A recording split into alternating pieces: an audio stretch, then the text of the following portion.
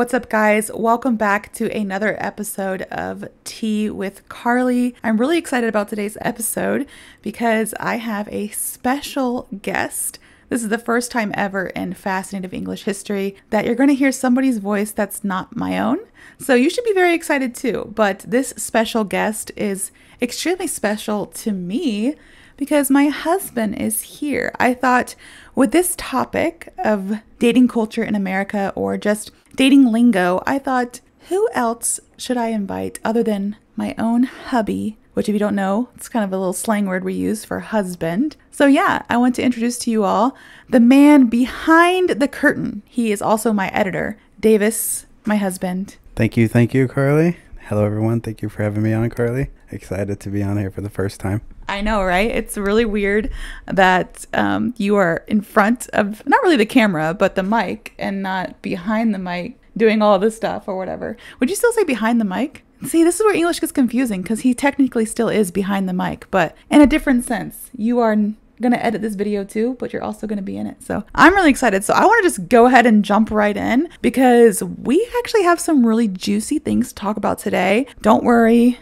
We keep it PG here. This is a safe zone, PG-13 maybe. But I have a question that I want to ask you, Davis. And I want to ask you, what is your personal definition of a red flag? But before you give your response, I want everybody to know what a red flag is. So the actual definition of a red flag is a metaphorical warning sign indicating potential problems, issues, or negative traits in a situation or person, often in the context of relationships. Now, that is a very long definition, and I'm sorry that this is a podcast and not an actual YouTube video. It's not going to pop up on the screen for you, but let me sum it up. When it comes to relationships and in dating, a red flag might just suggest that someone's behavior or attitude could lead to trouble or conflict. So it signals caution or the need to reassess the relationship. So now that you have the actual definition, what is your definition, Davis? Because everybody can interpret it differently. For me, red flags, my own definition would be it is relationship threatening. So when you're dating someone, you want to find these red flags. That will determine whether the relationship is a make it or break it type situation. I agree. So I want to go ahead and ask you, are there any red flags that I have? I know this might be another topic for another day between us. We don't want to have any fights coming on on our podcast today. But I have a similar definition. Yeah. When I try to, even if I make relationships as a friendship or, meeting even coworkers, it doesn't have to be like, your potential suitor, like your future, boyfriend, girlfriend, husband, wife. Obviously that is very important too, to look out for red flags if you are potentially becoming in a relationship, a intimate relationship with someone. But even with friendships and stuff, some people can just be very toxic, which I don't want to, step on any toes or hurt anyone's feelings. But some people can just be hard to be around. And I know you just have to find your person, and not to get all lovey-dovey, but I do think I found my person when I found you, Davis. And I know everybody listening is like, ew, gross, teacher Carly. But no, Davis and I, we vibe really well. And yeah, I don't think there's any red flags when it comes to you, Davis. I didn't find any. I mean, maybe you're still hiding them from us. It's been 6 years, but maybe you're still hiding the red flags. But anything to add? I have 0 red flags. Okay, that's very good. For you, you have quite many. I've been thrown under the bus. Send help. No, I'm kidding. As of right now, you don't have any red flags for me. But early on in the relationship, you had one big one because, yeah, you already know where I'm going with this. Early on, you did one thing that I really did not like. And immediately, I thought you would be a Karen later on in our relationship life. Oh, is this about your mom's gift? Oh my goodness, you guys. Okay, so you tell the story. This is not a red flag, and this is not scripted. We did not plan on telling this story because I wanted to kind of stick to the script. But if you want to go off script and you want to talk about red flags, mister. Let's take it there. Yeah, so this one time we were buying my mother-in-law a gift for Mother's Day. And this was before she even became my mother-in-law. I was just starting out dating Davis. We had only been dating a couple months actually. And there were signs all over the store that we were at saying that if you buy a Mother's Day gift, or if you buy this type of, I think it was like a Michael Kors item, like purse or wallet or whatever, they will gift wrap it for you. So we bought her a gift, and it was Michael Kors. It was like a wallet or something. And so I was like, hey, what about the gift wrap, the free gift wrapping for Mother's Day? And she was like, we don't do that. And I was like, well, there's signs all over the store saying that you do that, and explicitly stating like Michael Kors. So I was like, this is like one of the whole reasons, because we don't want to have to wrap it ourselves. We want to like, do this. So yeah, I kind of didn't really I wasn't a Karen. I just went back and I took a picture of the sign, and then I brought it up to the employee and was like, see, and that's all I did. Yeah. That was where the red flag was, taking that extra step to call her out on it, because I don't like confrontation at all. I would rather gift wrap it myself, because I can do it. I've watched many YouTube tutorials. All right, so that was the only red flag. But I've never done anything super Karen-like. Oh, and if you're listening, you don't know what Karen means. I guess it's kind of a slang term now it's like a label. So Karen is an actual name. It's very common in English. But when you are called a Karen, it means you're the type of person that likes to complain about things or be very nitpicky or something, ask to speak to the manager or something like that. I'm definitely not that kind of person. But in this first case, I wanted to make a good impression on my future mother-in-law, and I definitely wanted it to be like professionally gift wrapped when they said they offered that service. But I haven't been a Karen about a bunch of things, right? I think you kind of mellowed me out. You've definitely calmed down on it, because I think that it makes him upset. It makes me upset. Puts me in the most awkward situation, and you'll probably hear about it later on that night. Davis is one of these people that if he could be like allergic to a food, but if they bring it to him mistakenly at the restaurant, like he ordered a burger, but they bring him something totally different, he'll still eat it and die in the process, because he will not. I'd rather choke and die and return the food. He will not. He will not return the food. So yeah, okay. So I guess that is a red flag I didn't know I had. I'm so sorry, Davis. I did think of a few extra red flags maybe about you, but I'll keep them to myself for now. Another story for another day. But I have a question, and please answer with a story. All right, so this one's going to be interesting, because technically what I've been told, I'm like your first actual long-term relationship that you've had. So your first long-term girlfriend. I think we could have left that out. But I'll keep it in, whatever. I want to know, have you ever slid into someone's DMs? But before you answer, let's give the definition of what sliding into somebody's DMs or sliding into DMs actually means. This just means sending a private message on social media to express interest. So we live in a day and an age where social media is like everything. So you see someone pretty or someone handsome and you're like, ooh, I like what I see. And you just send them a message. That's called sliding into someone's DM. So I'm interested, Davis, before you met me, hopefully before you met me, have you ever slid into someone's DMs? I have slid into many DMs. Oh, Casanova. Lots of DMs, but obviously those DMs never went anywhere. I guess I wasn't their type or something. Maybe I was a bit in the ugly field, but oh, stop it. Yeah. Well, anyways, you're just a little shy sometimes. I am a little shy. Actually, I'm a lot of shy. I'm very introvert, but during that time I was a hopeless romantic type of person. So I slid into anyone I found attractive. A lot of times I would get ignored. So I took that as a cue. But if you said hi back, I immediately thought you would marry me. So I fell quick during that time. It was hard for me to read any kind of flirty social cues. So, you say hi, we're getting married. But, I'm glad that maybe the path of being an introvert put me on. I met you. Yeah. And here we are. Yeah, Davis and I kind of balance each other out perfectly because I'm extremely extrovert and Davis is introvert, but since he's met me, he's like a lot less introvert than he was beforehand. So right. I guess I'm rubbing off on him. And also he rubs off on me as well because I used to be crazy extrovert. I would talk to anyone and everyone, doesn't matter. And these days, it's not like I'm becoming an introvert, but I pick and choose. For me, I don't think I've ever really slid into anyone's DMs. Anyone that mattered. Like I sometimes comment on Taeyong. He's a K-pop star. I like comment like, oh, please marry me. I used to do that back in the day. Or just like, wow, I'm totally in love with you. Or, you know, stupid stuff like that. But I don't think I've ever slid into anyone's DMs. That's maybe to be a friend. Yeah, I have this person that I follow. She lives in Japan and she's an American. And her style is just really cute. And I just like commented one day, like she's an Instagram influencer. I just commented like, hey, I love your style. And we started talking for a little bit, but it wasn't anything like romantic. Like, you know, typically when you use this phrase, it's like you're sliding into somebody's DMs because you want to start a relationship with them. But I don't think I've ever done that. Yeah, I don't think girls really slide into the DMs. I think that's more of a guy thing. Let us know in the comments, do any girls slide into any guys' DMs? Yeah, because I think it's, you know, girls can shoot their shot too. And that's a bonus one. Shoot your shot. That means you give it a try. You never know what the guys are going to say. So just give it a try. So yeah, the next question I have for you, Davis, and I know this podcast is a little different than what we usually do, but it's fun. I like it. It's more laid back, more chill. Yeah. I love having Davis on.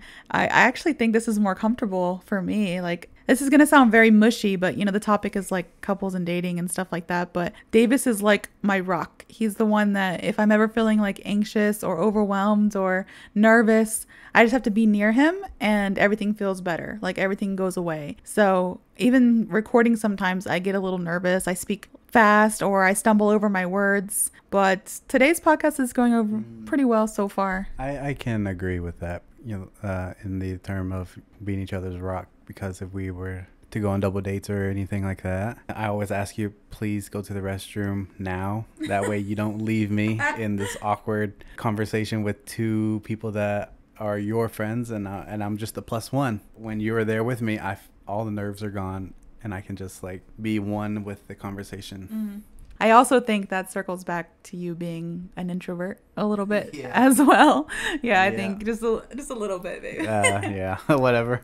All right. So next question is, do you think it's okay to play the field while dating? So this is like not the actual dating. So here in America, you can be dating and you're actually going out with somebody, right? Like you've made it official. You are boyfriend and girlfriend. You're dating. But then also you can be dating and you can just be trying it out, like first date. Like you're not boyfriend or girlfriend yet, but maybe you guys want to try it out, and then the second date and then the third date, and we also call that dating. So it can be a little bit confusing. You're like, oh, I'm dating someone, but they're not my boyfriend or girlfriend yet. I'm just like seeing where it goes. All right, so when you are in that stage where you're seeing where it goes, do you think it's okay to play the field before making it official? The definition of playing the field means dating multiple people without committing to one. And when I say dating, again, nothing is official. You do not have a boyfriend. You do not have a girlfriend yet. You are just trying to potentially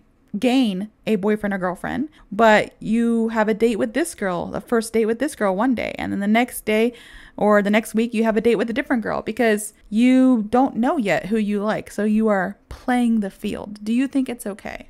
Okay, so this topic, I want to say, so in the term of dating, yes, when you're going on dates, quote unquote dating, going on dates with multiple people to see who is the right fit for you. If you are not making it official with someone, I think it's okay. But you have to walk that fine line of not dragging someone along and making them think that you are all for them, like saying, oh, I love you this, oh, I think you're the one for me, you're perfect, and then saying that same thing to the next person. I think you have to walk that fine line of keeping it as like an interested friend to see if we vibe and it goes somewhere. I think that is okay. To answer your question, yes, I think it is okay to date other people without making it official. Yeah, play the field a little bit. Yeah, so if you're playing the field and telling everybody that you love each other and like that they're the one for you and everything, that's just called being a player, which is a bonus word for you all.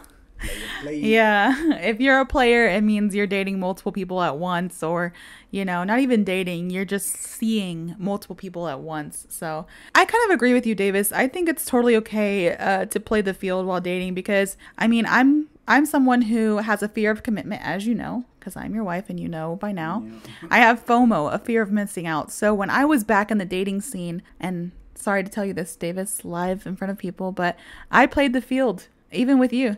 We were seeing each other for a couple months, talking and dating here and there. Yeah, oh, likewise. Look at that. He played the field as well. But I was also talking to a couple other dudes as well. Obviously, it didn't work out. But yeah, I played the field because you never know, especially when you're single and you're like, I don't know what I really want. I haven't had that spark with someone yet. Then you kind of play the field until one of them gives you that spark. And another bonus word, look at this. Spark is like what we say when there's that first feeling of love, or even just like deep interest. Like you have a spark, like, wow, I really think this relationship has a chance. That's what a spark is. At least my definition. What about you? No, I completely agree.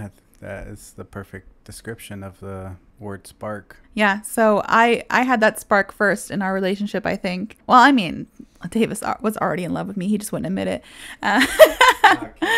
No, but I did realize after a few months of playing the field, I realized I don't want to play the field anymore. I kind of really liked this guy, and we gave it a shot, and here we are, like 6 years later or whatever. Yeah, it's getting a little mushy over here. Let's continue on. Let me What are you say? Let me mellow out this mush. I didn't feel that spark yet. Wow. Until you kind of put me on the spot. Yeah, when Davis said I put him on the spot, it means like I kind of made him make a decision very quickly about where the relationship was going to go. And back then, if you guys don't know, a little history about myself, I don't mind sharing. I was recently divorced, and I honestly didn't think I wanted to have a serious relationship again, or I didn't think I would find a serious relationship again. But at the same time, you get lonely, so I was prepared to, play the field a little bit and everything. And then when I realized that Davis is like my type and very similar, and we have so much in common, I literally told him, I was like, if you don't want to date me, I'm totally okay with that. But I don't even think we can continue our friendship because I have feelings for you, and it wouldn't be fair to my feelings to continue this friendship and just make my feelings get stronger and stronger. So I kind of put him on the spot by making him decide then and there, like, hey, you want to try this relationship out, or you want to never see me again? Yeah. Leading up to that, way before I met you, I was playing the field, and I was, hopeless romantic, like I've said before. And I've got tired of being a hopeless romantic, tired of being scared of rejection. So I stopped looking. Oddly enough, once you stop looking, you find the person. Carly, you didn't care for another relationship. I stopped looking. Yeah. Yeah. And me, I stopped looking because no one wanted me. So I stopped. You just couldn't find the right people at the right time. Yeah. So it's all God's plan. I stopped sliding into DMs. I just started going out and having fun more. Meeting new people. Playing the field. Yep. And eventually, it's like you just got to stop looking for love and it'll come to you. Don't look for it. It'll come to you. I agree. So that was a bonus story for you all. We didn't plan on telling that one either, but you are welcome. You now know how Davis and I made it official. I basically forced him into this relationship. Yeah. You like it, all right? I'm trapped now. Somebody's like, is Davis okay? Send help. Blink twice. Oh, there's no recording on here. All right. So the next question actually is interesting because it kind of leads in, like what we were just talking about leads into the next question. So when did you realize that you were catching feelings for me? But I'm going to give the definition of catching feelings first. So catching feelings just means developing romantic feelings for someone. And actually, you know what? I'm going to go first because I want to tell you when I first started feelings for you, and whenever I want to tell you about the time when I first started catching feelings for you and see if our timelines like kind of match up. So for me, I first started catching feelings for you whenever you would want to go on like day dates or something with me. You didn't want to just go, like most guys are like, oh, let's meet up here and grab dinner late, and like, because they have other things on their mind that they want to do. And I was like, I want to like actually get to know someone and like have like a day date and like Walking Dead? Yeah, let me get to my story, bro. Right. Come on now. Interruption. Rude. But no, so we both like this TV show called Walking Dead. I know, don't judge me. It's a really good show, even though it's like a bunch of zombies and stuff. But we both liked it. And it's actually filmed here in Georgia. No pun intended. A dead show. Walking Dead. I think they're still going on. It's just like not good anymore. But yeah, so it's actually filmed here. And the place that it's filmed, what is it? Sonoya? Yeah, Sonoya. I think season 3, like the town in season 3, Woodbury, is there. And then Alexandria. This is all like towns in the TV show, and the set is there that they film on. And he was like, hey, I think since we're both Walking Dead fans, we should really go here. And I'm like, you know what? I've been wanting to go here for a long time, but I don't have any of my friends. Well, one, I didn't really have friends up here because I had just moved to Georgia like the year before. But I was like, also, none of my friends like it and everybody will be bored but me. So I was like, let's do this. Let's go. And we just made a whole day out of it. It was like a couple hour drive there and back. I don't even remember, like an hour and a half. I don't know. And then, yeah, we spent most of the day there exploring. And it happened to be St. Patrick's Day, which we totally forgot about. So there was like a lot of St. Patrick's Day parades and stuff going on. And it was just really fun. And I like that day was the day that I kind of had that thought, like, I might be catching feelings for you. Now, I had that initial thought on that day, and I know it wasn't until like a month or so later, about a month later, that I was like, hey, I want to date you. If you don't, then, you gotta go. But that was the day for me that I felt like, okay, yeah, this could be something. And like, I think I'm low-key catching feels. But when did you start catching feelings for me? Let's rewind back to that Walking Dead. You can't steal my story. No, I'm not stealing it. But when I invited you out to that, it wasn't because I was catching feelings for you. I'm not gonna lie. Wow. I was just like, oh, we like the same things. I'm bored. You're probably bored. All my friends are busy with their girlfriends. Hey, you want to go to this Walking Dead thing with me? And the whole time I thought you were being sweet and thoughtful. No, well, wow. I was being thoughtful. I was like, oh, I like Walking Dead. You like Walking Dead, so let's go have some fun together. But I think it was more of, instead of going out, we stayed in on some weekends and we would do movie nights, and then we'd be silly, face mask. You face mask, all that, and the conversations never die. It was never a dull moment, and we would always, we would have the same songs in our head at the same time, the same lines, or thinking the same thought. Finishing each other's sentences. And doing the same dance moves right afterwards. Yeah. The whoa. Okay. That was when I was like, whoa, this is so weird. Whoa. This is the spark for me. Doing all that. I know it was way after the Walking Dead date, but, again, my social flirty cues are not there. It just clicks when it clicks for me, and that was when I thought to myself, oh, okay, I think this is the one for me. I'm gonna throw a bonus question at you, since we're talking about dating and everything and all this stuff. It took actually a long time for us to say the L word to each other, the LOVE, love. And I did say it first. Oh my God, you're making me sound like such a clingy person. I'm really not. But I did say it first because I caught feelings, and then we dated for like 6 months, maybe, I think it was. And I was like, man, I'm actually like really into this person. This person is amazing. Like, there was so many different things. Like, you were thoughtful, you were kind. Of course, I thought you were handsome. I still think you're the most handsome guy in the world, but there was so many things about you. And the fact that I have, I was a single mom and I had my son, and you just gravitated towards him and, kind of quickly became a father figure to him, even though nobody asked you to do that. Everything just made me love you more. So I had to finally say it. And I remember, I think we were downtown. I think we had gone to like the aquarium or something that day, and I tried to hold your hand. And if you don't know, I remember. Davis is, if you guys don't know, I think I've said it plenty of times, but Davis is Vietnamese American, and a lot of Vietnamese people do not show affection, like PDA, which is public display of affection. They don't really show physical affection, like hugging or holding hands or kissing or anything like that out in public. But Americans, especially white people like myself, we do that all the time. Like, we love to hug, we love to hold hands, we love to like grab arms, we just love love. So it had been like 6 months, and I was I was dead set on not being the first one to say I love you. But after this like perfect little date, we went to like World of Coke and the aquarium or whatever. We were walking downtown and I wanted to hold your hand so bad. So like I brushed my hand up against yours and I tried to grab it and you like quickly pulled away. And I was like, I think I said something along the lines of like,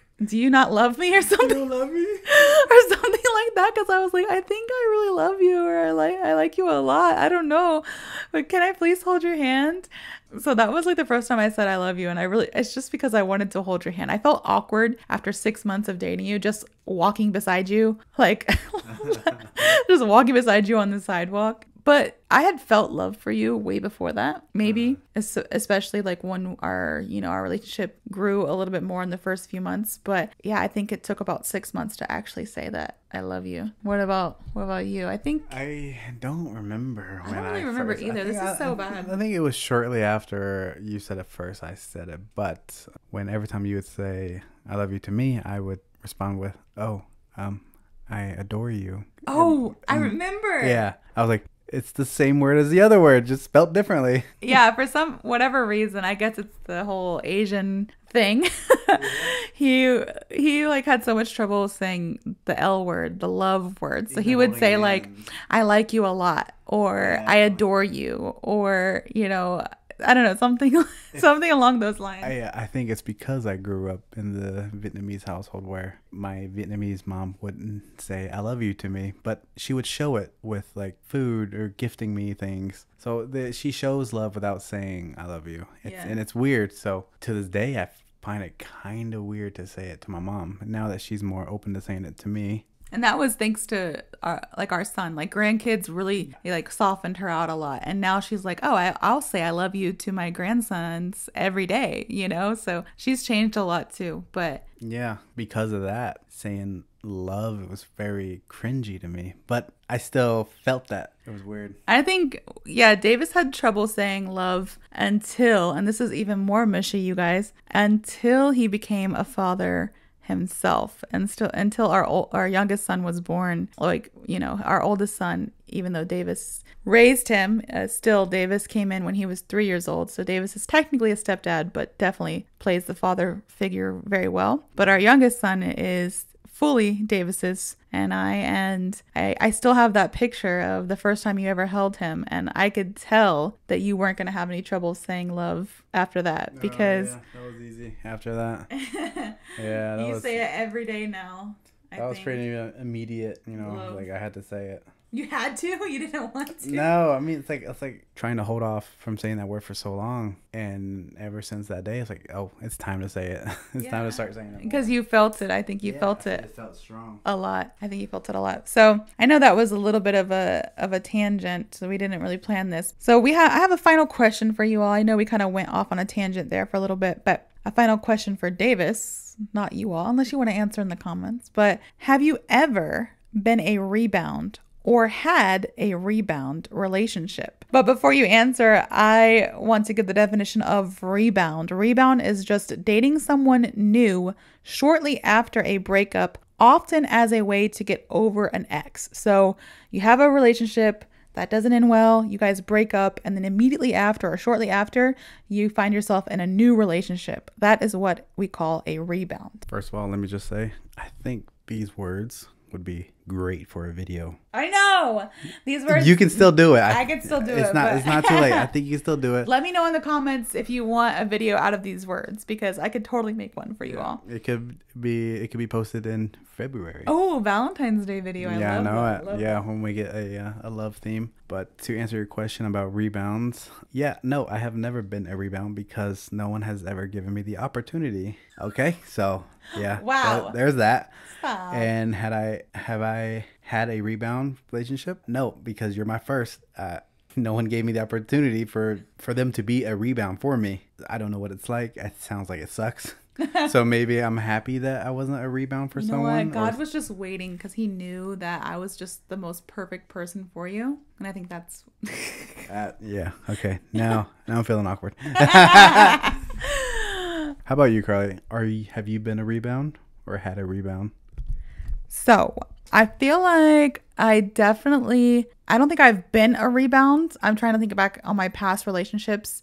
I don't think I've been a rebound for anyone, but I have, unfortunately and embarrassingly, I have had a rebound before. Yes. So, all right. So I've only had a handful of potential suitors in my life, boyfriends in the past, only a handful, but I've only had a handful of potential suitors or boyfriends in the past. One of them, and I do feel really bad. I'm gonna make up names. Don't out him. Yeah, I'm not going to out him. He's going to know if he ever watches this. I don't know, somehow. But we'll just call him, his initials, HJ. HJ. HJ, I won, by the way. I'm stupid.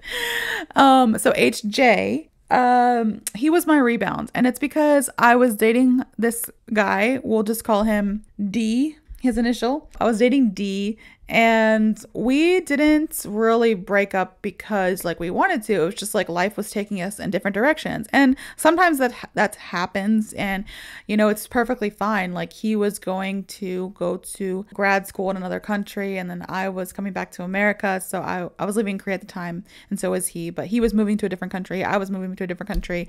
It wasn't going to work out, so we just broke up. But I came back to America and I was like, oh, I don't like this feeling. I don't want to be all sad about D. So I need to find someone else. And I found HJ, and I dated HJ for like maybe 2-ish months.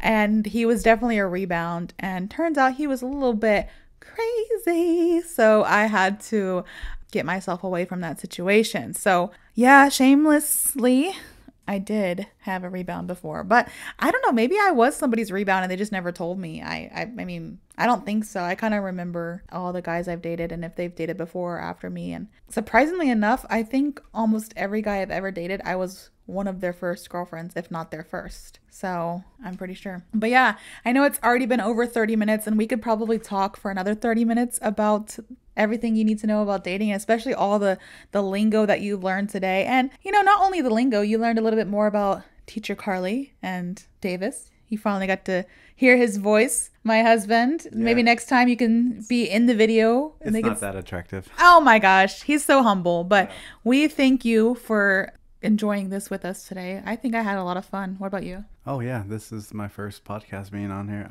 It was definitely interesting. Yeah, I was a little nervous, okay. But now it's like I'm just talking to my best friend again. Oh, yeah. Best friend is me, not you guys. No, I'm just kidding. Yeah. I love you all, but thank you for joining us today on another episode of Tea with Carley. I hope you enjoyed this episode featuring Davis. Hi. If you did, please like, comment, and subscribe. Let me know what topics you would like to hear from me or us. You know, we could do more. He's literally my husband. He's here with me 24/7. So I cut all the videos. Yeah. So he's here always. He's working on the videos one way or another. So let us know what you'd like to hear in the comments. And we hope to see you all in the next episode. Oh. In the next episode. Okay, do it again. Ready? And we hope to see you all in the next episode.